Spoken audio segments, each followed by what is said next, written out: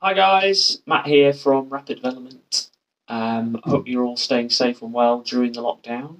And over the next few weeks, we're going to be organising some webinar opportunities to get involved with using the platform Zoom. There'll be a whole host of things on offer, but one of the things that's going to be available is some tidal planning workshops, and they're available to people who've never done any tidal planning before and just started sea kayaking and want to learn from scratch how to go about doing it. To those who've done a wee bit before but still a bit confused and need a bit more guidance and support and want to get hands-on practice in an online setting, potentially with other people as well to bounce off. And maybe those who are starting to think about doing more open water crossings as well. So that's available to individuals and groups. So if there's a club that want to get together online and do some tidal planning with myself, then get in touch and we can make that happen.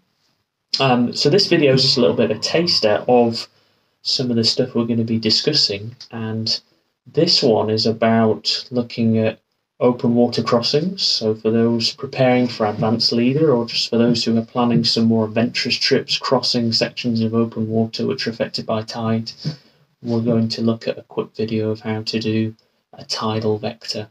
So that's what this one's about. Hope you all stay safe and see you soon. So this video we're going to look at how to plan an open water crossing across a section of water which is affected by tide.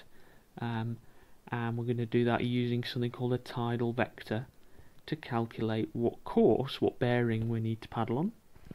And we're going to do that with imagining we're going on a trip across the Sound of Gigha. So for this we're going to need the chart for the trip that we're hoping to do. Obviously not at the moment because we're on lockdown. So we need an Admiralty chart preferably for, oh, cat's yawning already. For the trip that we're going to be going on. In addition, a good thing to have is something called a Portland course plotter, a pencil, a rubber for those inevitable mistakes that we might end up making, a pair of dividers, and some tidal information. And we're going to be using tidal diamonds. So if it's not on the chart itself, we need that tidal diamond information as well. So that's the stuff that we're going to need for the tidal vector that we're going to do. So as I said, we're going to imagine that we're doing a trip where we're going to go paddling across the Sound of Gigha from Kintyre on the Scottish mainland across the Sound to the other side. Of course, if we're doing this trip for real, and if we're doing any open water crossing of a committing nature like this, we'd need to do so much more than just work out the bearing and do a tidal vector. We would need to do heaps more planning than that. For other open water crossings, for example, we might want to look at crux points, so any overfalls that happen in certain places, any other tidal effects. We want an accurate weather forecast. We need to maybe inform the Coast Guard about what we're going to be doing. We need to be getting information about our group and making sure the group's capable of doing this trip. We need to make sure we're carrying the right kit. There's loads that we need to consider. This video, we're not going to go into all that. We're going to just think about the bearing and trying to work out the bearing that we want to be paddling on when we're going across the Sound at a certain time using a tidal vector. So just the mechanics of how we do a tidal vector to work out that bearing. That's what this video is about. In terms of my start and finish point for the trip, I'm going to start at the ferry slip just at Tainlone on the Kintyre Peninsula on the Scottish mainland, and I'm going to aim to paddle across the Sound and try and land just in this wee nook here on the island of Fank, just offshore from Gigha. Distance-wise, it's around about 2.5 miles that I measured, and so that's about just under an hour's worth of paddling. In the Sound, I've got some tidal movement, so I need to get some information about that, and really handily, I've managed to get hold of a tidal diamond, which is shown on the chart, tidal diamond A in this case, and that's going to be mega useful in giving me some tidal information about what's happening in the Sound hour by hour. so I need to go and have a look at that. So I've found my information for Tidal Diamond A, and what this gives me is hour by hour in relation to high water open. So the 6 hours before and the 6 hours after gives me the set and drift for the tide in the Sound of Gigha. So the first number here is the direction in which the tide is heading in degrees, and then the numbers after that, that's the rate of the tide, so the speed of the tide. First set of numbers is the spring rate in knots, and the second set of numbers is the neap rate. So we're going to imagine, for whatever reason, when we're doing this crossing of 2.5 miles, so just under an hour's worth of paddling, we're going to imagine that we're doing it using 5 hours before high water open. That's what we're going to imagine that we're doing fictitiously. Of course, not all days, that might not be the appropriate time to go for many reasons, but just so we've got an example, we're going to do it using these numbers here. So the direction that the tide is heading is 9 degrees, and let's imagine that we're doing it on springs. So the rate of the tide is going to be 1.2 knots. So 9 degrees and 1.2 knots, that's the information that I'm going to use to plot my tidal vector. So it's time to do my vector. The first step is to join up using my straight edge, so the edge of my Portland course plotter, as the crow flies, from my start point to my finish point. But as well as that, I'm going to go beyond my finish point, way beyond it. Reasons for that will become clear later. So that's my first step, joining those two places up, but extending your line beyond the finish point for a fair distance. So now that I've drawn that line, I now need to draw my set and drift line, which is the line that takes into account the effects of the tide. We get the information from the tidal diamond. We said we were going to go 5 hours before high water open. The set and drift was 009 degrees and 1.2 knots. So 009 degrees would mean the tide is going to be going up the Sound of Gigha towards open. 1.2 knots is the rate that it's going to be going at. So first step is to get my Portland course plotter, get that set at 009 degrees, line up the edge of the plotter with my start point, move it round so that these squares are going to be in line with the lat and long lines on the chart, like so. I then use my latitude scale to measure 1.2 knots, because a minute of latitude is going to be equivalent to a nautical mile, and a knot is a nautical mile per hour, so I could just get that set at 1.2. I then get one of my needles on my start point, my other needle just on there, and then I'm going to make a wee dot just there on that other needle, and that's going to be the end of my set and drift line. And then I'm going to join the two up, the end of my set and drift line with my start point,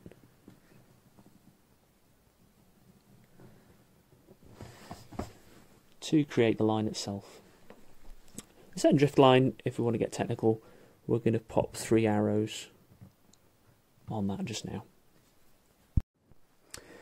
So I've now got my set and drift line just here, which has 3 arrows on it that I've worked out.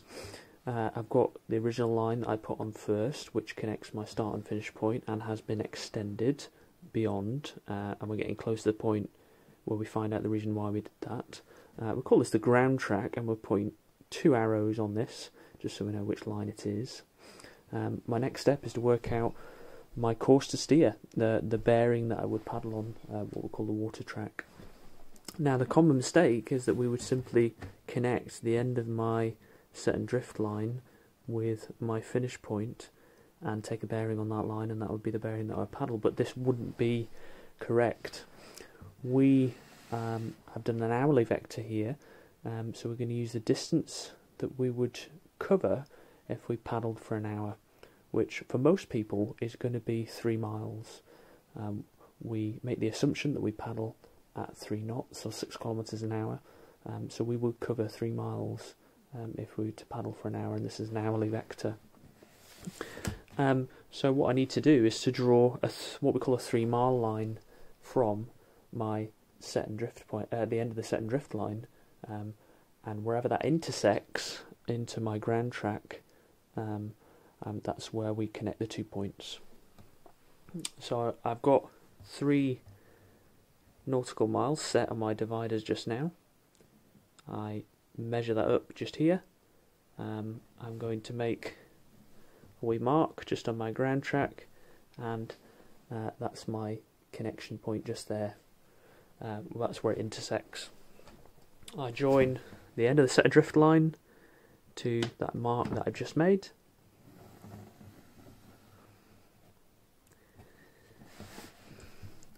It's the water track, so we're going to pop 1 arrow on that so we know which line it is.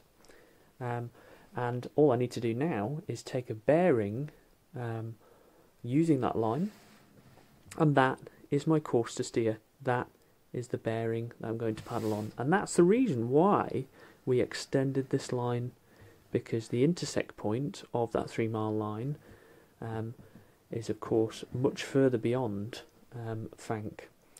Of course we're not actually going to paddle into the middle of Gigha, that would be ridiculous, but that's how we calculate the bearing. That's what we're going to work out our course to steer to be. So I get the edge of my plotter here lined up with this water track, this 3 mile line. I rotate this round, get these squares in line with the lat and long lines on my chart, and then I can read off my bearing, and as we can see, the bearing is about 290, so we would paddle at 290 degrees, and that's my course to steer. That's the bearing that I would paddle on. In other parts of the world there might be some magnetic variation that I need to take into account. Yachtsmen would also do a bit of deviation depending on their vessel, but that's the bearing that I'm going to paddle on. So that's my vector done. So how this would work practically, we would leave our start point here, and it would feel like we're paddling off in this direction rather than at Fank, but because the tide is pushing us up the Sound, we're essentially doing a ferry glide, and that's why we're going to use this bearing. That's why we're paddling at 290, so that we land on Fank. If we left here and just paddled straight there, chances are we're going to end up off up here somewhere and miss it completely.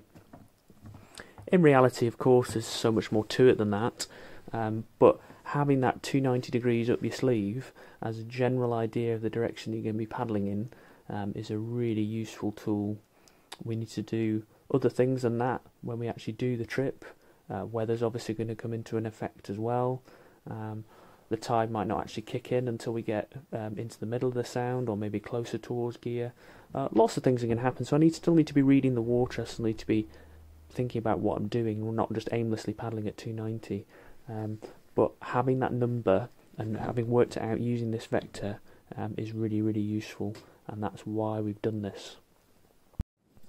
Final thing that's useful for me to know is how long this is going to take, how long the crossing will be. And this isn't an hour's worth of paddling, but I have done an hourly vector, so it's going to be less than that. I could have gone about this a different way. I could have done half-hourly vectors using the same set and drift, but in my experience, just speaking personally, I tend to make more mistakes if I do half-hourly vectors. So I've done an hourly vector here, and I can just work out how long it's going to take with a wee bit of maths. So I've got a little equation that I can use to help me with that. So if I take the ground track, that's the first line that we plotted, measure the distance from the start point to the finish point in nautical miles using the latitude scale for that, then measure the distance of the ground track from your start point to where that water track that 3 mile line intersects the Grand Trek. So let's just have a look at that. It's the distance from here along this line to here. That's the first number, and we divide that by the distance along this line from here to here. And I worked that out to be 2.3 miles divided by 3.4 miles, nautical miles. And then to get minutes, we're just going to times whatever this is, whatever the answer to this is, by 60. And that lets me work out how long it's going to take. And having done that maths, that's 40 minutes. So it's 40 minutes worth of paddling, and our bearing, our course to steer that we're going to use is 290 degrees.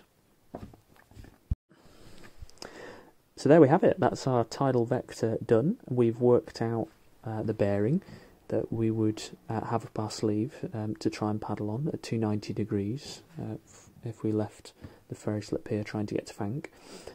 We worked out it would take us around about 40 minutes. In reality, we'd need to think a lot more than that, as we discussed. But this skill of being able to plot a vector is quite a useful one that you can use that you can practice during lockdown.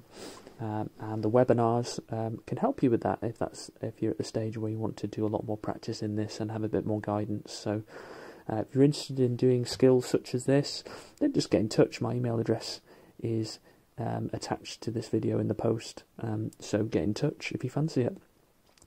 Hope that was useful for folks, and stay safe, and hope to see you soon.